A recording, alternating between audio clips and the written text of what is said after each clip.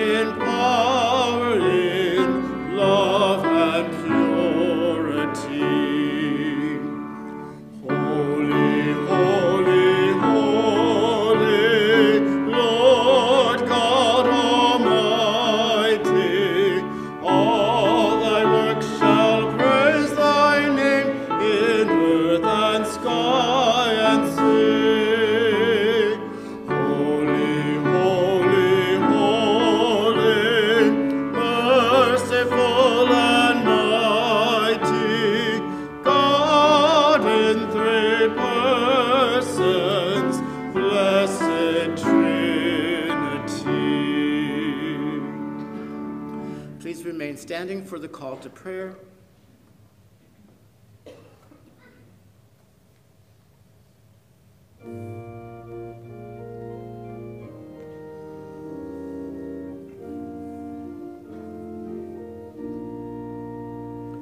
Just a closer walk with thee, granted, Jesus is my plea.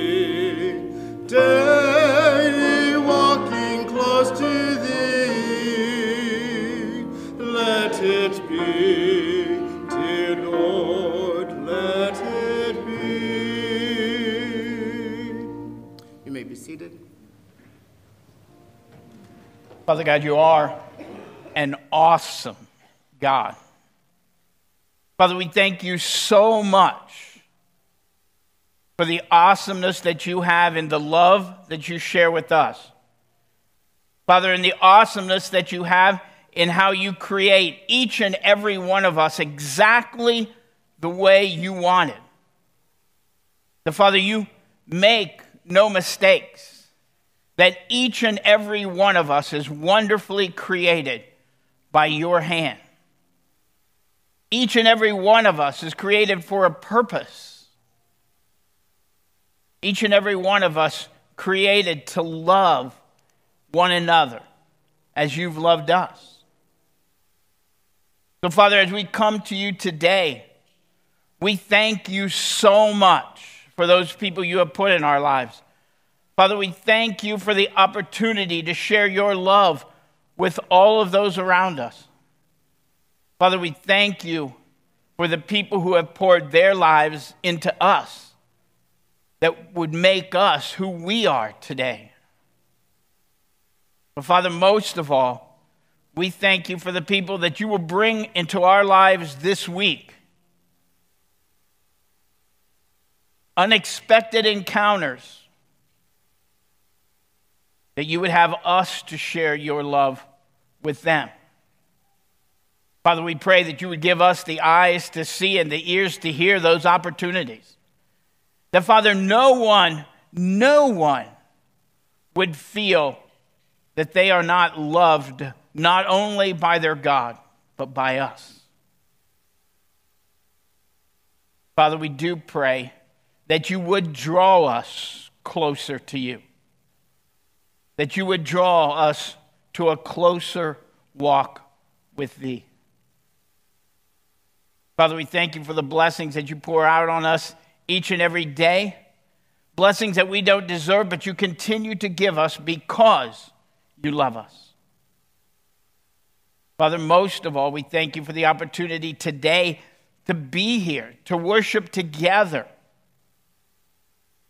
Father, we thank you for your willingness to give to us your Son, Jesus. Lord Jesus, we thank you for your being willing to leave your throne in heaven, to come and walk earth as a man, to show us the example of what it would be like to walk closely with you, to take our sins to that cross,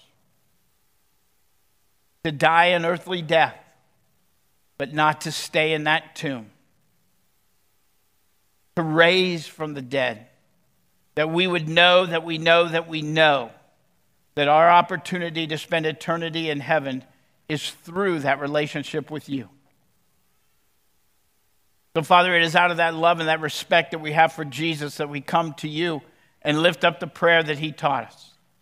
Our Father, who art in heaven, hallowed be thy name. Thy kingdom come, thy will be done, on earth as it is in heaven. Give us this day our daily bread, and forgive us our trespasses, as we forgive those who trespass against us.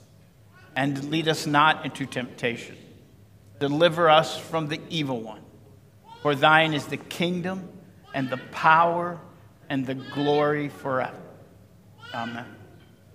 We're going to continue in worship with the giving of our tithes and offerings. Just want, if you are a guest with us, to know that your gift to us today is being here with us, and we're so, so glad that you are here. So while Esther and Ken give us special music, the ushers will take up the offering.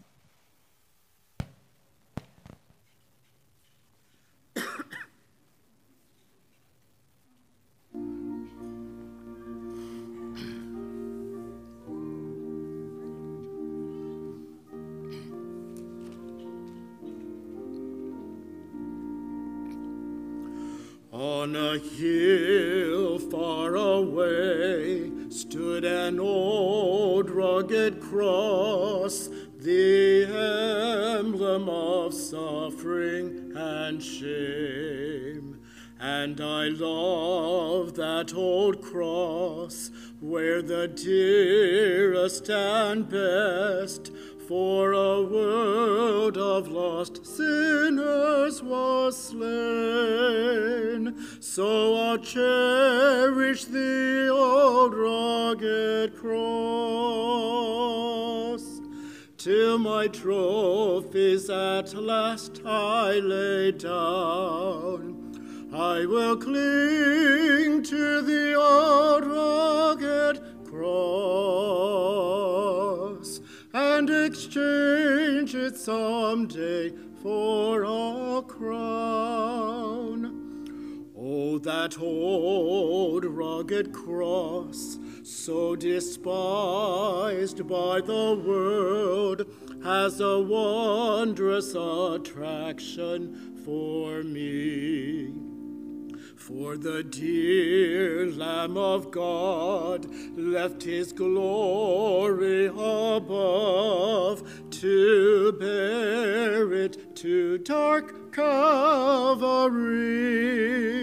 So I'll cherish the old rugged cross, till my trophies at last I lay down. I will cling to the old rugged cross, and exchange it someday for a crown. To the old rugged cross I will ever be true, its shame and reproach gladly bear. Then he'll call me someday to my home far away, where his glory forever I'll share. So I'll cherish the old rugged cross, till my trophies at last I lay down. I will cling to the old rugged cross, and exchange it someday for a crown.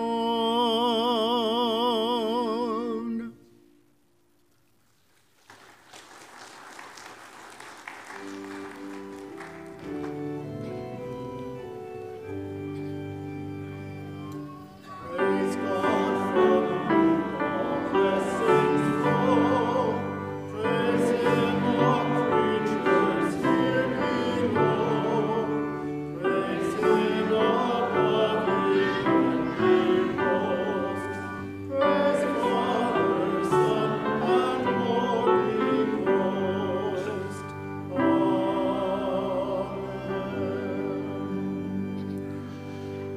And so, Almighty God, we thank you for all that we can offer to you to build your kingdom.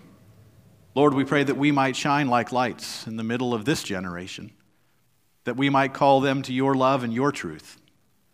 Lord, that you might use your body here and everywhere to stand for life, to share your love, and to live in such a way that others might see you in and through us.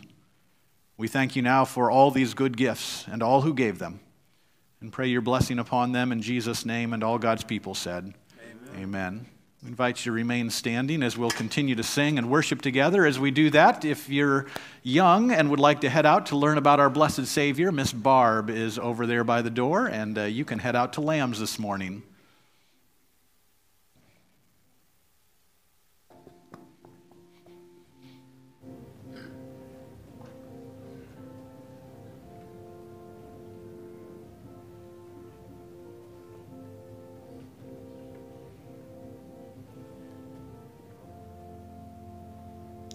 Sing them over again to me, wonderful words of life. Let me more than their beauty see, wonderful words of life and beauty. Teach me faith and duty, beautiful words, wonderful words. Wonderful words of life, beautiful words, wonderful words, wonderful words of life. Christ the Blessed One gives to all wonderful words of life. Sinner, listen to the loving call, wonderful words of life. Also freely given, wooing us to heaven. Beautiful words, wonderful words, wonderful words of life. Beautiful words, wonderful words, wonderful words of life. Sweetly echo the gospel call, wonderful words of life. Offer pardon and peace to all, wonderful words of life. Jesus, only Savior, sanctify forever. Beautiful words, wonderful words, wonderful words of life. Beautiful words, wonderful words, wonderful words of life. You may be seated.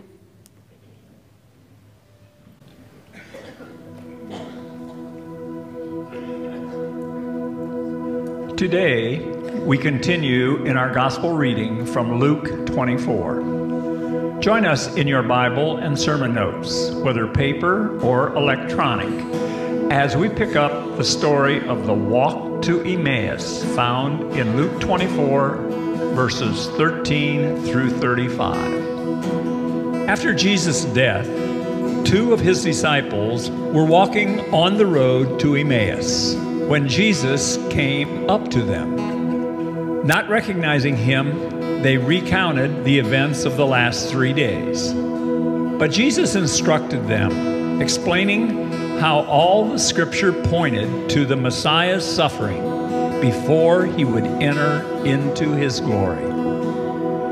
And beginning with Moses and all the prophets, he explained to them what was said in all the scriptures concerning himself. As they approached the village to which they were going, Jesus continued on as if he were going farther. But they urged him strongly, "Stay with us, for it is nearly evening and the day is almost over." So he went in to stay with them.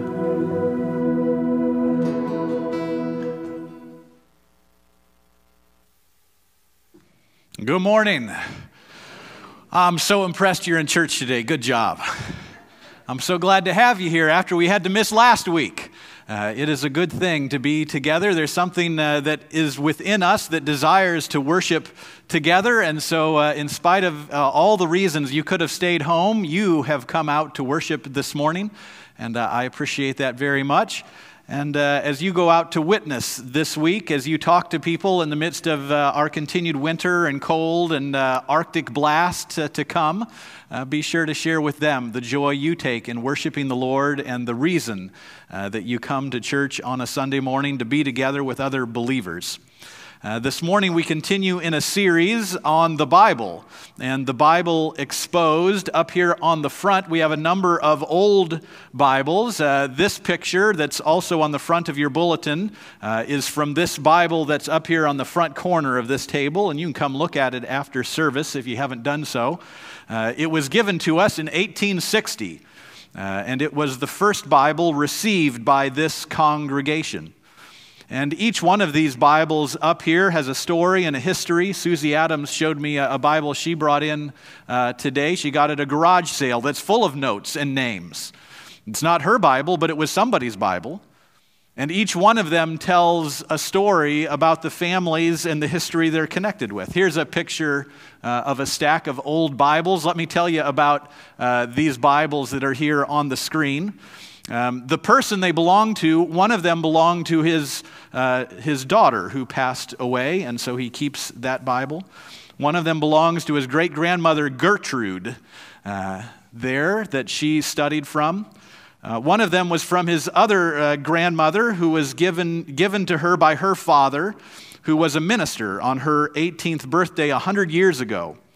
One of those Bibles is from his grandfather that was given to him in the Navy while he was serving in World War I. One of them came from his Aunt Mickey that was given to her by her great-grandmother. One of them is a New Testament that they got in Jerusalem when they were traveling there. One of them is a study Bible that was given to him by the chaplain of the United States Senate. One of them is from his mother. And another one is a Bible they received on their 10th anniversary. That stack of Bibles there was used by Governor Mike DeWine on his swearing in 2 weeks ago.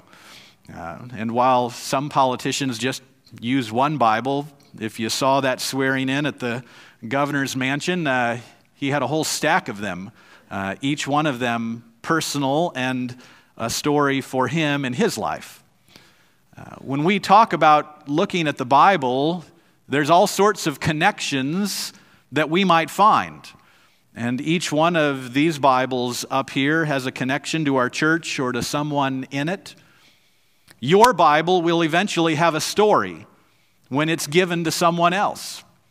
And so I encourage you to write your name in it, to take notes in it, to write some things down in it, because someday someone else will look at it. Someday someone else will read your Bible, and they will find from you the wisdom you write down in the here and now. 2,000 years ago, the writers of Scripture never expected that we, 2,000 years later, would be sitting here on a cold, snowy morning in Wyandotte County reading their words again. And yet God has a way of making divine appointments through His Word and with His Spirit that we cannot possibly imagine. Back in 1860, John Honaker, the pastor here at the time, wrote in the front of that Bible to us, "This Bible is the property of the Evangelical Congregation Upper Sandusky, presented as a present from the American Bible Society." There is something important to us in order for us to read and study and apply God's Word. Are you going out to children's church now, Gerald? Yeah, I saw you tried to leave earlier. I saw that, by the way. I said anybody who was young can go, and I thought Gerald was going to take off, but he'll go make it now. We'll call you back. Oh, you're going to go count, he says. All right. I can see you all. You know that, just so you know that. Right? There is something important for us in order for us to read and study and apply God's Word.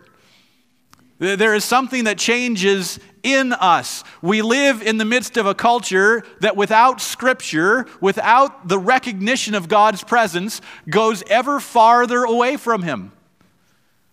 We are in the midst of times when there is still a murderous and adulterous generation. And we, as God's people have always been called to, must shine like lights in the middle of that generation. There's a number of ways that we want to encourage you to study your Bible. If you don't already do that, if you don't even know how to do that, there are a number of resources. We offer a service through the church called Right Now Media, and you can tell us on your bulletin notes if you want, or go through our website and you can watch all sorts of Bible studies. If you don't know where to start, we're encouraging you to do the book of John. Now, we're not going to do it on Sunday mornings, but if you don't have anywhere else to start, check out Tony Evans' study on the book of John. We'll print you out the notes that go with it, and if you want to do it as a group, find a couple of other people and jump in. There's a small group that'll meet if the lot's plowed out, which it usually is, tomorrow morning, and Dave Schumann leads that prayer group, and they read a chapter of Scripture and pray at 6:30. Right, Dave? 6:30? I get confused. 6:30 tomorrow morning. There's Shane and Steve meet out at Bob Evans. There's other groups that meet on Thursday mornings and throughout the course of the week, along with our Sunday morning Sunday school classes. The worship night coming up this coming Saturday night are all chances for us to say, God, help me find what it is that you are speaking to me. This morning in our scripture video that we watched, we read through the verses from the walk to Emmaus in Luke 24, 27, and 28, and 29. If you've got your Bibles open, I'm going to read those again, and if not, they're in your sermon notes for you this morning.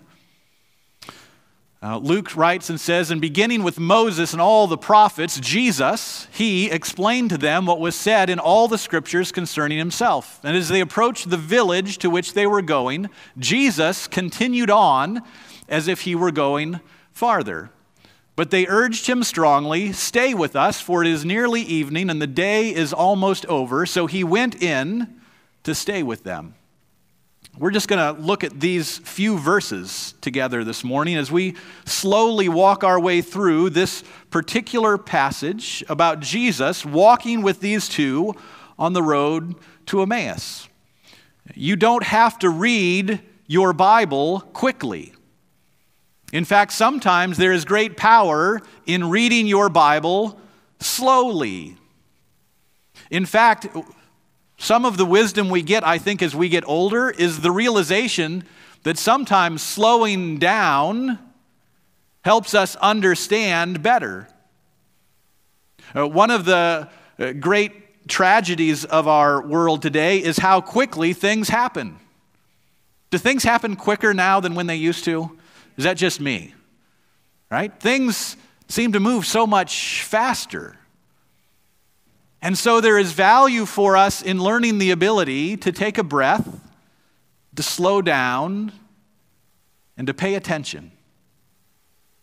In fact, just coming to worship is an opportunity every week for us to remind ourselves to take time, to focus on God, to slow down, and to pay attention to what really matters.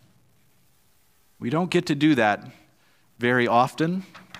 And life passes by far too quickly for us to want to rush through it. So this morning as we pick up the scripture, Jesus has explained everything to these two, starting with Moses and going through the Old Testament about himself, even though they don't know it yet. In fact, Alec prepared a sermon on that for last week, and then you missed it, because I canceled church. Well, not really me. Sheriff Hetzel called a level 3 snow emergency, which meant you all would have been arrested if you came to church. Not really, but I'm going to have Alec preach that sermon in 2 weeks to you. So just know that we're going to come back to those verses, and Alec is going to preach to us in 2 weeks on the fact that Jesus did Bible study with his disciples. starting with Moses and working all the way through the prophets. So Jesus had explained to them what was said in all the scriptures concerning himself, and as they approached the village to which they were going, Jesus continued on as if he were going farther. That sounds like such a strange thing that Jesus would do. Here's Jesus walking with these two on the road to Emmaus, having explained everything to them in the prophets and in Moses about who he was. And as they reach the end of this journey, so keep in mind now, they've walked 7 miles to Emmaus. That's 91 laps around the Family Life Center. Right? I hope most of you have come in during the cold weather and gotten your exercise. 91 laps would be as far as it is from Jerusalem to Emmaus. And when they get to the end of their journey, instead of telling them who he is, Jesus acts as if, continues on. In fact, this is one of those moments where this passage was so confusing, I went out to use some of the resources that we have out there on the small groups board. I wanted to see what exactly did it mean that Jesus acted as if he was going to continue on. And it actually has the impression that Jesus pretended. He was not really planning to keep walking, but he was acting as if he was going to continue on. Why would Jesus do that? Why would Jesus pretend to do anything? He wanted to be invited. Yes. Next point. That's what Bertha said. He wanted to be invited. That's exactly right. Welcome to Bible study, right? Jesus continued on as if he were going to keep walking to reveal, at least in part to us, the character of God. The character of God does not beat down your door in order to force himself into your life. Wouldn't that be easier for all the people who didn't know Jesus just to say, listen, I'm going to give you Jesus, and I'm going to make you come to church, and I'm going to hit you over the head with your Bible, and I'm going to require you to show up and to love God. That would make life so much, at least in some senses, so much easier for us. But that is not the character of God, and that is not the love that God has for us. God loves us enough to allow us to choose whether or not we follow him. And that is a difficult kind of love to have. Because in our own minds, we think if I loved you, I would make you do what you're supposed to do. And God says, I love you enough that I'm going to let you choose. Now, if you've ever believed that faith was something that somebody else required you to have, I have a difficult challenge for you today. And that is, no one else can make you have faith. You have to decide on your own. We cannot put God in a box. We cannot say, well, this, God, is how you have to do it. There will be occasions, in fact, the very next scene we have in the upper room is Jesus walks through a locked door in order to be with the disciples. In this particular instance, Jesus pretends as if he's going to keep on walking in order to allow these two to do what, Bertha? Invite him in. In the next scene, Jesus is going to walk through a locked door in order to show the disciples that it's really him. We cannot assume that we know how God is going to act. We can only be obedient and faithful to follow God where he calls us, when he calls us, and how he calls us. Jesus constantly gives us opportunity to be faithful to where he calls us next. 160 years ago, when we got that Bible, it came to us in German. We met in a little building they had erected uptown that was 30 feet by 40 feet. 30 feet by 40 feet. All right? Eventually, they outgrew it. So they built a beautiful building uptown that a number of you in this room attended. We got this Bible over here that sat on the pulpit. And eventually, you outgrew it. And in that moment, I just imagine that sense in those years, when as you kept step with the Holy Spirit, God presented the invitation that God was prepared to continue to walk on. God will accomplish His mission with or without us. And yet He gives us the opportunity to decide whether or not to invite Him in. And so now you worship in basketball hoops, chairs instead of pews, English instead of German. I do not know what God will do next with us, but I know that our role is to be faithful to listen as we walk with Him and to continue to keep step with the Holy Spirit. They walked with Him for those 7 miles, and as they approached the village to which they were going, Jesus continued on as if He were going farther. Now, that's also just customary. It would be rude to invite yourself in. So partly the author is conveying that Jesus was following the customs of the day in order to give the two the chance to be gracious hosts. But it wasn't just their desire to be a gracious host. There was something about this stranger that made them want Him to stay. And so as they approached the village to which they were going, Jesus continued on as if He were going farther, but they urged Him strongly, "Stay with us. Stay with us. Stay with us." Have you ever been in a place with a person or a group of people that you wish would not end? Now, this is where I've got to tell you the challenge of church is to try to be that kind of place. And so the danger of every sermon is to make sure you get done soon enough that people say, "Wow, I wish it would keep going." All right, that's the challenge. Or to at least have the kind of fellowship and worship where you say, "Boy, I feel like I don't want it to end." They did not know that it was Jesus with them. And yet there was something about the presence of that stranger that made them want strongly for Him to stay with us.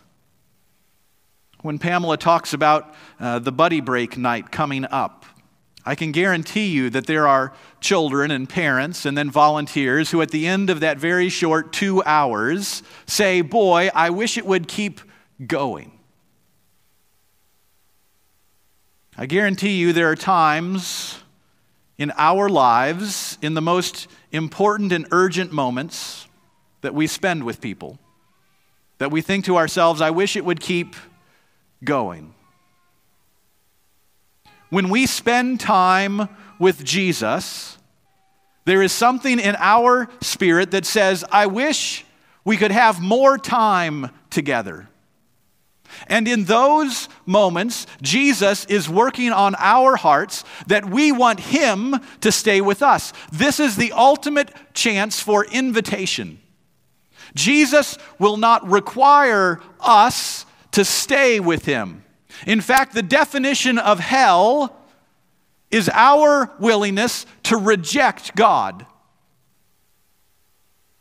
God does not on His own send anyone into damnation. But He gives people the choice whether or not to decide to invite Him into their lives. To invite Christ to stay with us. Now, partly when we look just a little bit farther into the story, we realize that they knew there was something else going on. In verse 32, they're going to look back at their walk with this stranger. And they asked each other, "Were not our hearts burning within us while He talked to us on the road?" And opened the Scripture to us. To have our hearts burning. is part of the experience of what it is for us to find God, to know Jesus. It is one thing for us to be close to Jesus. It is another thing for us to say, I was feeling my heart burning while I was with him. The Methodist movement as a whole was started by a guy named John Wesley. John Wesley had a heartwarming experience, he called it, on May 24, 1738. In 1738, John Wesley was in his late 30s. He had struggled through college because he wanted to do Bible study, and he had a very strict sort of means of making sure people did what they were supposed to do. They fasted on certain days. They did Bible study every morning. They lived a very holy life. In fact, they were called the Holy Club at Oxford. To make fun of them, people called them Methodists because they had a method to do everything. And yet in all of that work, as a Methodist, John Wesley still had no enthusiasm for Christ. He had come to America because he thought if he was a missionary, that might be enough for God. He got involved in a relationship while he was here in America. It got him into so much trouble he had to go back to England. He failed as a missionary. He had failed in his relationships. His faith had grown cold. You wonder, how could a guy like that start a movement of people who still continue even today to read the Scripture and to study God's Word? John Wesley was invited to a prayer meeting on a Sunday night. At the prayer meeting, they were reading Martin Luther's commentary on the book of Romans. That's all they were doing. They opened a commentary and began to read it, verse by verse, about what that meant. Martin Luther had changed the world in his understanding of grace that God gave.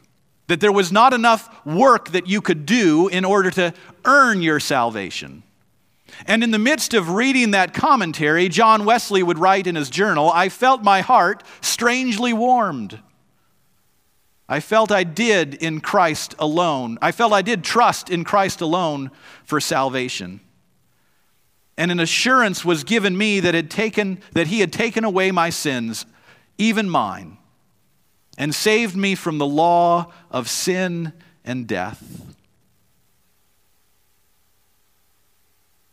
Have you had a heart-warming experience? Have you been someplace where in the midst of worship or prayer or scripture reading, somehow your heart burned within you? In the midst of all that we do, not simply walking with Jesus, but actually taking that next step to invite him in. Is sin confessed? Is joy expressed? Is Jesus confessed? That's the goal. Oh, there's so many places where I know people are walking and Jesus is walking with them. New York passed a terrible law this week about abortion. But my prayer isn't just for those who make the laws. Our prayer has to be for those who are in the place to have to make that kind of decision. There are a number of people in our congregation week in and week out who are in the midst of struggling. Maybe that's you this morning. Maybe the struggle is with cancer.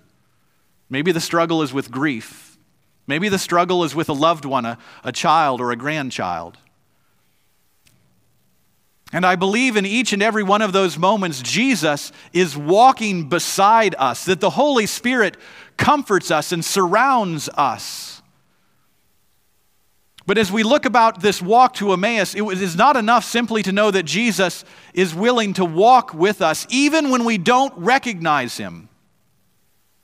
But that Jesus is so gracious as to give us the opportunity to invite him in. When we read Scripture, it is not enough for us to simply intellectually know what it says. The Lord is my shepherd. I shall not want. You can know that verse. You can memorize the 23rd Psalm. But it's got to find a deeper place in your heart. Yea, though I walk through the valley of the shadow of death, I will fear no evil, for thou art with me. You get to the end of that psalm, and surely goodness and mercy shall follow me all the days of my life, and I shall dwell in the house of the Lord forever. It is one thing to hear them. It is another thing to believe them. It is one thing for your heart to burn when you hear them. It is another thing to say, Jesus, I want you to live in my heart so that I can believe them. They urged him strongly, stay with us, for it is nearly evening and the day is almost over. The resurrected Jesus on Sunday afternoon has all power. The context of this moment is that they are walking with Jesus, who has just risen from the grave. They don't recognize him. They don't know who he is, but there is something about his presence that makes them desire to have him stay. And so they ask him, they ask the resurrected and unrecognized Savior to stay with them. Jesus has power at this moment over all of life and over all of death. And these two who don't know him would like him to come into their house. Could there be a greater contrast?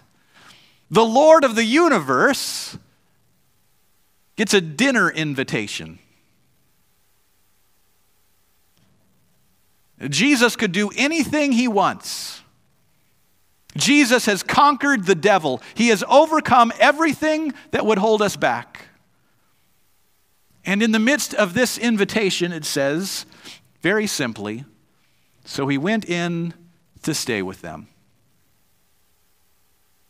Now that picture hung in the back of a little Baptist church my grandfather preached at when I went forward.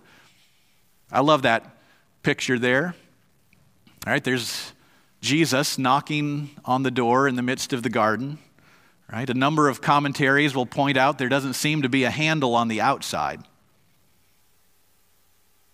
The only way that Jesus gets into our lives is if we invite him in. And so let me ask a question that we should ask on a regular basis when we worship. Have you invited Jesus into your life? I don't mean have you been near Jesus, because it's possible to live your life near Jesus and never invite him in. It's possible for a church to have all of the form of godliness and lack its power. It is possible to have known Jesus last week and somehow in the midst of the busyness and the difficulties and the struggles to have decided you're just going to walk on without him. It is possible for our faith to grow cold and to forget that each and every day we must live as those who take up our cross daily. And so it is a good reminder for us. I struggle with putting all these Bibles out every week, partly because I'm worried that we might actually damage them. I'm not sure exactly how strong any of them are. They're all starting to crumble and they're not in very good shape. And so the temptation is to simply find a way to put them under glass so that nobody can ever touch them. Right? That's just make it a museum. But the flip side of that is that God's people have a terrible history, especially in the Old Testament, of being so careful with God's law that we lose it. John Honaker has long since gone to glory. And so if we ruin the Bible he gave to us because we look at it too much, I guess I got to be okay with that. If your Bible gets worn out when you pass it on to your kids or grandkids, if the 23rd Psalm becomes underlined and highlighted and notes written about it and names put in the back of those whom you love who have gone to glory, and if when it's given to the preacher at your funeral it falls apart in the pulpit, and praise God. If your testimony is that your heart is somehow, in some way, strangely warmed, in worship or in Bible study, at the coffee bar or in your seat, at a basketball game on Saturday at halftime, or at a Saturday night service, in the quietness of prayer or in the shouts of praise, do not simply let Jesus continue on as if he were going to go farther. Make sure you grab each and every opportunity to say, Jesus, come into my life. I repent of my sin, and I ask you to live in me in such a way that I might share your love and your truth with others in this broken and sinful world. May you wear your Bible out. And if you haven't opened it in a while, if you haven't read a passage or two slowly, if you haven't dug into it, then don't miss the opportunity today to say, God, help me be prepared to invite you in. As always, the altar rails are open for prayer. As we prepare to sing our last song, let me pray for us. And so, God, I pray for those who have walked with you and stand at this moment in a place where they would invite you into their hearts. Lord, I pray for those who've known you all their lives and simply need reassurance that you are walking along with them even when they can't see you. Lord, we pray for children and grandchildren. We pray for loved ones and friends who are sick. We pray for ourselves in the places of our need. We pray for your church that we might keep step with you and the Holy Spirit. Lord, we thank you that you walk with us always, and pray that we might know what it is to invite you into our hearts this day. We give you thanks and praise for every good thing, and pray that we might be your hands and feet in this world so desperately in need of you still today. For we give you thanks and praise and do it all in Christ's name. God's people said, amen. We invite you to stand as we sing and finish out in our service today.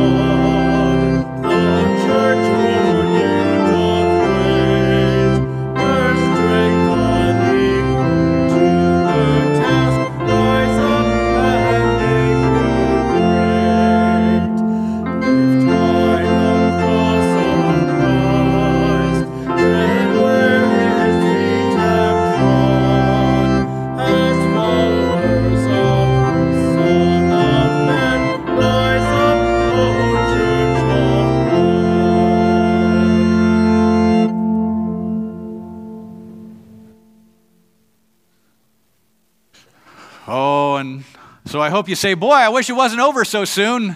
I wish we could stay longer. That'd be great. And so you can stay and have some coffee and donuts and fellowship and Sunday school class. You can come back for the next hour of worship if you want. You can spend time with your family or friends. Worship does not require you to be in this building, praise God, but when we are able to be together, it is a blessing. And so as you go, may the Lord bless you and keep you, make his face to shine upon you and give you his peace from this day forward until we all meet again. Amen. God bless. Have a great week.